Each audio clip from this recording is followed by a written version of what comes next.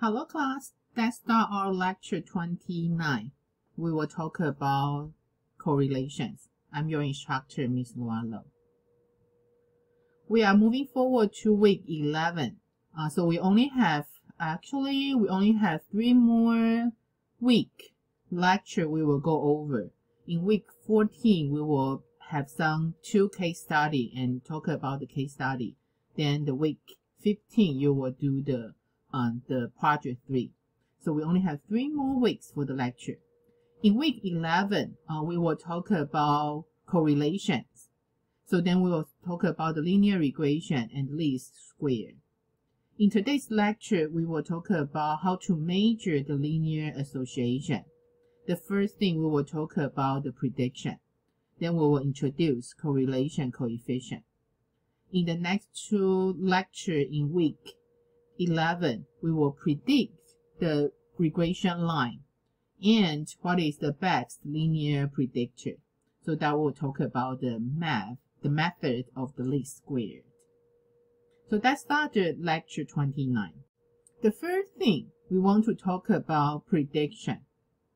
Of course, when we talk about the data science, we want to figure out according to the data we observe what kind of information we can get. And also one important thing is we want to base on our data, our information we can collect to predict the future. So that's why the prediction, to be simple, that's guessing the future based on incomplete information. Because when we do the sampling, when we collect our data, we do have some information we need, but sometimes those information may not be complete. So we need to guessing the future just based on the incomplete information. So what is prediction? Right, so for example, we have a newborn baby. For example, my second grandnephew just born. He is 8 months now. So we want to see how tall he will be, right? So that's why we will see how is my niece and my nephew-in-law their height. But still, you don't have enough information. So what we can do is, if I can collect more people's height, so then knowing their children's height, maybe we can do a better prediction for a child, how tall they will be. So that's why one way of making the prediction is, we try to predict an outcome for an individual. So for my example, I want to know how is my second grandnephew, how tall he will be, or even my first grandnephew, how tall they will be. So in order to get the outcome how tall they will be, we need to find others who are like this individual. So that's why a lot of time when you have a newborn baby in the family, we will talk about our other family members' height. Then we kind of think about how tall they will be. But this data may be not enough. So maybe you can just find the people, all the people's height in your neighborhood, not only just your family. So the neighbors or the community or in the whole city, all people, the adults, their height and their children's height. So then we find others who are like the individual. And the outcome, you know. So of course, we find the similar individual, we also get their height information. So use those outcomes are the basics of your prediction. So that's prediction. We're using the existing information to try to predict the outcome for the individual. So this one actually we already did in lecture 10. So that we go back to see our sample Jubic notebook. Okay, so if you open our lecture 29 file, okay, so here, that's back to this example, this CSV file we already introduced. That's in lecture 10. Hope you still remember about that. So remember we have the data file for the family heights. We have the different families. So total we have, not sure how many families, we can see the last row. But total we have about 934 people. So in each family, we have the dad's height, the mom's height, and the child's height. So of course, remember this child is not child. We just say they are child, but those child, they already grew up. So that's their adult height.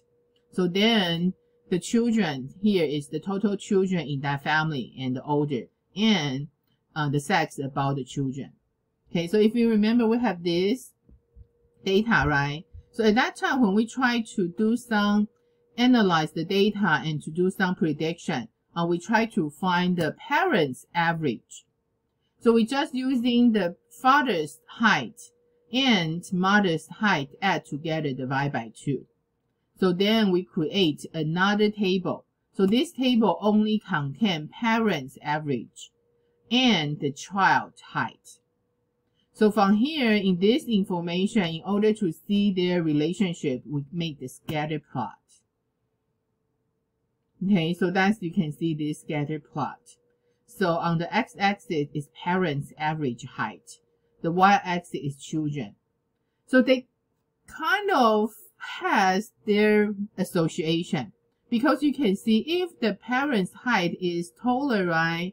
So actually their children's height intended, they have more location, more dots is actually at the higher location. So if the parents' height is shorter, so then you can see that all the parents are shorter on the dot, but we still can see they have more dots on the left side. So that's why you can see they do have more parents if their height is shorter, so the children's height will be shorter as well. So actually, if we want to see all the data in a whole, that's actually have too much information.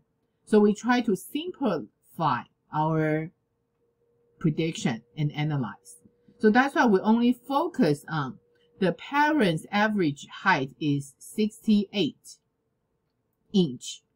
So that's about 5 feet and 8 inch. So we just according to this 68 average. So in this average, actually we are including plus minus ½ inch.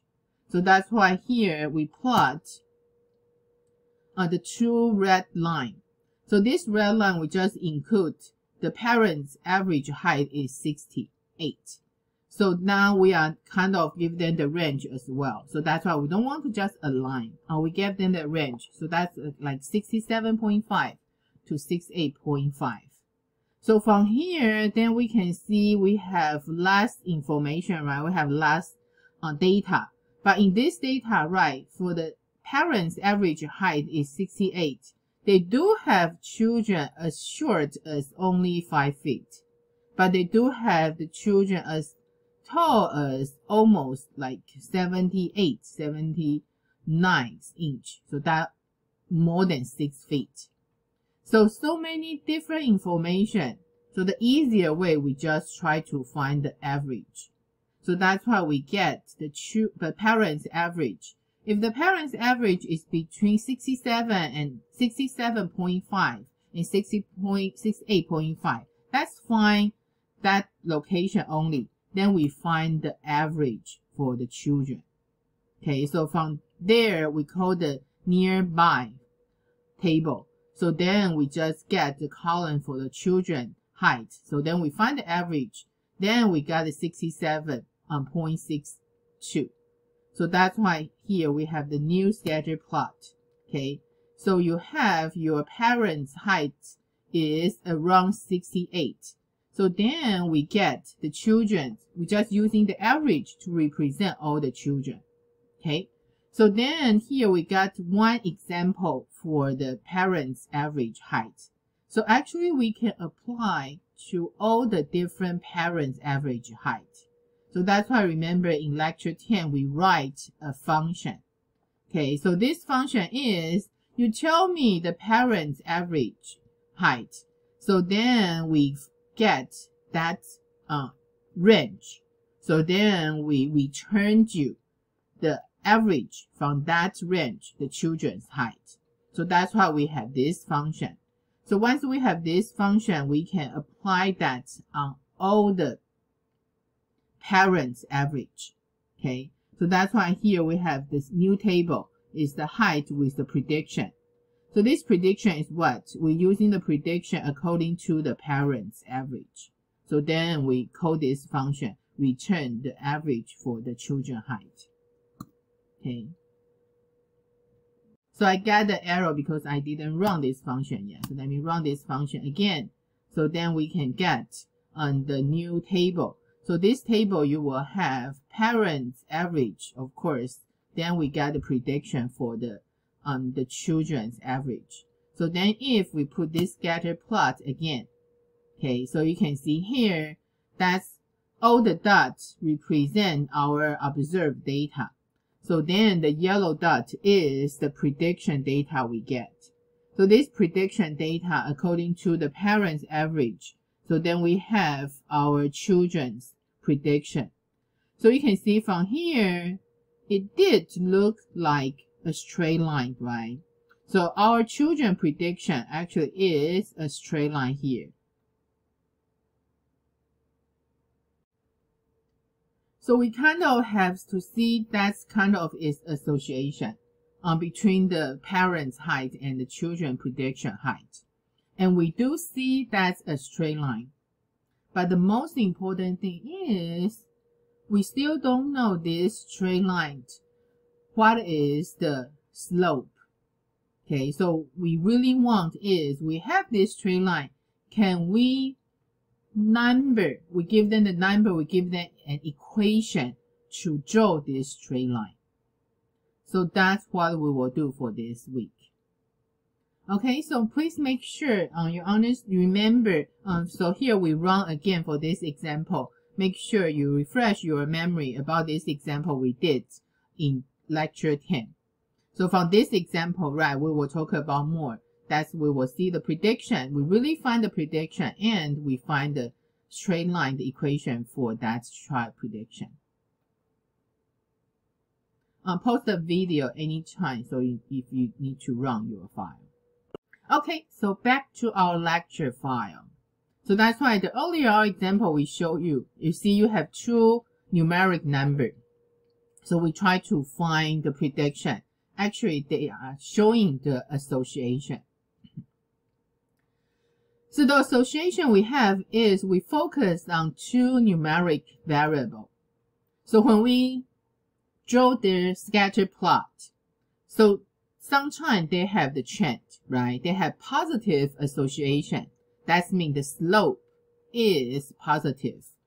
When the one numeric variable get the value going high, the other one will going high as well.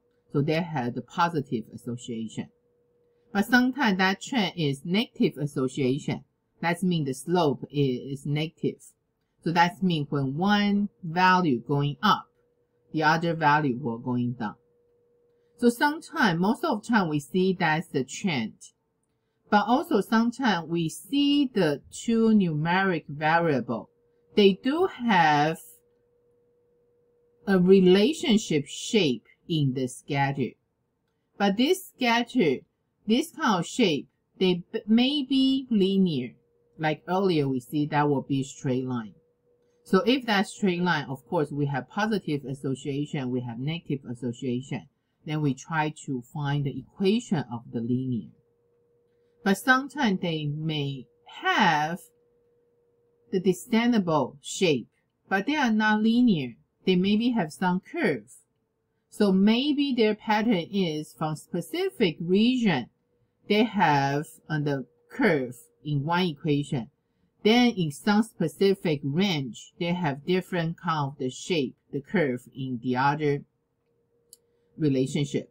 So that's no matter what, they are not straight line, we call that non-linear.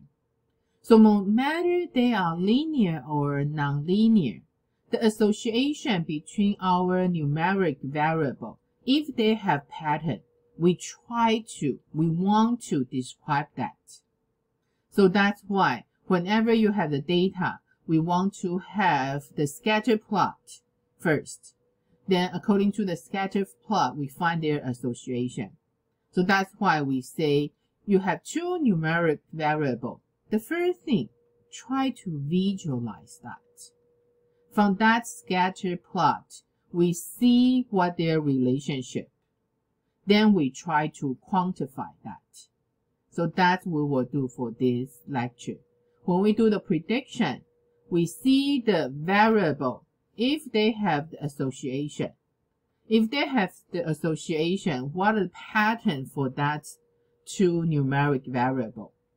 If they are a linear or a nonlinear relationship, then if they have the straight line, then we try to find the equation for that straight line. That we try to quantify that. So in the next video, we will see more demo in our lecture 5.